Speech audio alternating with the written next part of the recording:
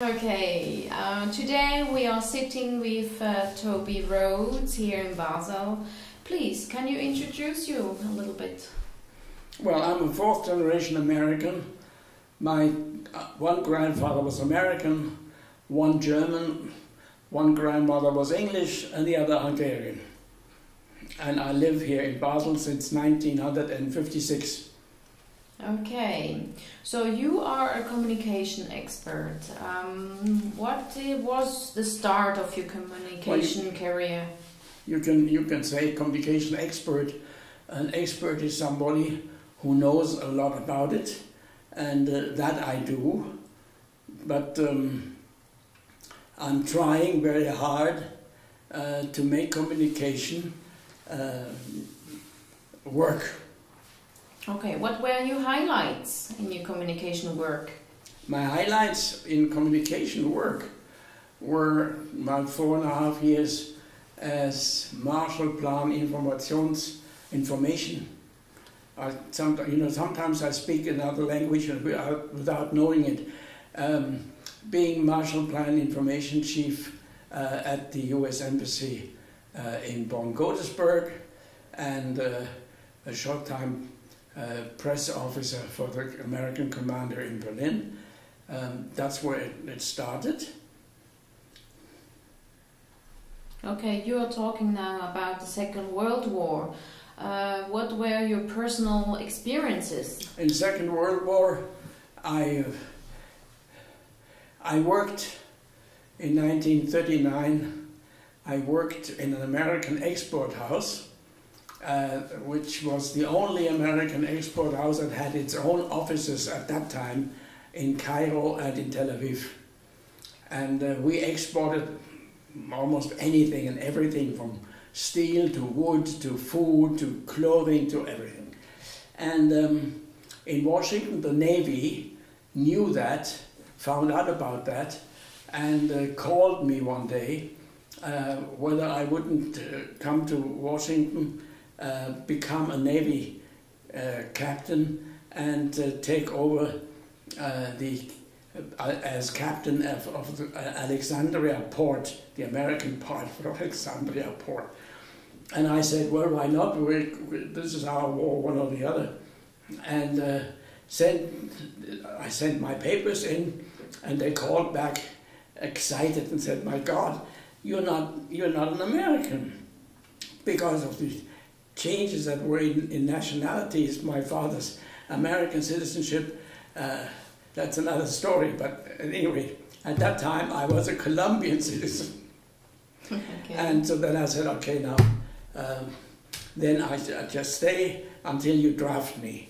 And when I was drafted, I then went through offices, artillery training school and officer school, and became then an adjutant to the commanding artillery commander of the 104th Division, and eventually I said, they are going to the Asia, and I better go to Europe. So then I notified a military intelligence service that I was available, and then they called me to Washington, to Baltimore, to Camp Ritchie, and there I passed. Since I knew the languages, the main thing that camp was doing was to make Americans learn languages that they could use to interrogate prisoners. And well, I knew German, I knew French, I knew English, I knew Italian, so I knew some Spanish too, so that was perfectly okay. And so then I had very little to do. One day I was passed the exam in all those languages, and I have a document that says that I'm an interpreter in all those languages. And then I was assigned to the headquarters detachment of the 12th Army Group Psychological Warfare Detachment, and we went to New York to go on board a ship, and I was called by the commanding harbor officer, and I was the youngest one. We were 4 officers. I was the youngest one, and they called me and they said, "Here, you are now commander of 360 birds." Pigeons. Is it See, sometimes the words are missing. the pigeons? Tauben. Pigeon. Pigeons. I was suddenly a commander of 360 pigeons and 2 sergeants. Those pigeons were Air Force pigeons and were used over Europe by the American Air Force because they could not radio positions or information. So they always had some pigeons in the cockpit, and then they wrote a little message and put it at the leg, and then let the pigeon out, and the pigeon flew home in England to its loft. And I was the first commander of 360 pigeons. That was my first action. Okay. I delivered Your them first in leadership Liverpool. experience. I delivered them in Liverpool. 2 had escaped. And probably we hoped that we were mid-Atlantic. 2 escaped in a storm. And we hoped that they might make it home. But we don't know. Whether they ever got home in America or whether they drowned. Okay. So, and then at a certain time you came to Switzerland. Well, I had been in Switzerland because when my father left Philipp Holzmann as chief of Philipp Holzmann because of his Jewish being part Jewish, and taught the German Autobahn minister of Hitler said Philipp Holzmann cannot get any government business as long as this non-Aryan runs the show. And so my father transferred himself via the Sofitek, that was a subsidiary of Philipp Holzmann here in Basel, to Colombia, where they were building the railroad to Bogota from the sea. And there, he left in 1932, and or 1933, I don't remember.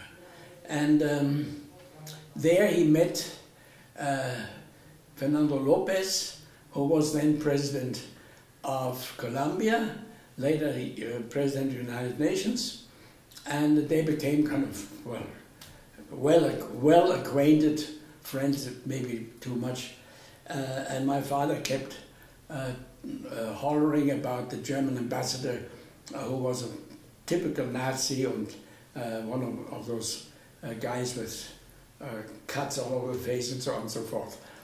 And so one day, Lopez said to my father, "Well, Don Carlos, Colombia would be pleased and honored if you became a Colombian citizen. You're doing so much for the country, building this railroad, which is absolutely necessary." And my father said, "Well, I don't buy nationalities. I was born an American, and I'm going home to America after I'm 48, because then I'm in retirement." And so Lopez said, no, that's not the idea. The idea is that the Senate of Colombia would make you and your family Colombian citizens, free of charge. Okay. That's how I became then a Colombian. In 1937, I immigrated into America as a Colombian. Okay, but how came you to Switzerland? I came to Switzerland, well, for the first time I came to Switzerland in 1935, because one could no longer learn properly in Germany. I was at the Lessing Gymnasium in Frankfurt, and we had some teachers were okay, and some teachers were pure Nazis, and tried to make us, to tell us such stupid things and wrong, obviously wrong things, which I could prove.